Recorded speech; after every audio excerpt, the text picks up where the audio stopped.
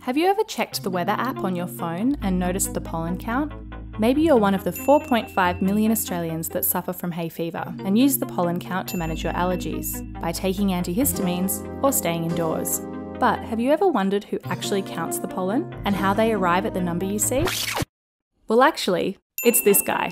This is Associate Professor Ed Newbegin of the School of Biosciences at the University of Melbourne. He's been running the Melbourne Pollen count for 20 years. But how do you actually measure pollen? Well, Ed uses this thing. It's called a Burkhardt spore trap.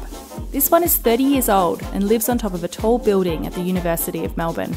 The machine is switched on from the 1st of October right through to the end of December every year. It basically works like a little vacuum cleaner that sucks in air through a small nozzle at a rate of 10 litres per minute. That's the same amount a human breathes. Inside the machine is a glass microscope slide covered with a sticky substance. The slide moves slowly across the nozzle over a 24-hour period. Every morning at 9 AM, the slide is collected and brought back to the lab to be counted. It is then stained to help visualise the particles underneath the microscope, and then Ed gets to work by physically counting the individual pollen grains on each slide. The slide is counted for the number of grass pollen grains and the total number of pollen grains. The raw count is converted to a value for the average number of pollen grains per cubic metre of air for the preceding 24-hour period. All these numbers are translated into the rating that we see on the Melbourne Pollen Count app and webpage: low, moderate, high, or extreme.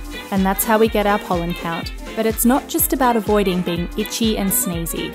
There are currently 8 pollen count sites across the state of Victoria, and their role has become even more significant since Melbourne experienced a severe thunderstorm asthma event in November of 2016.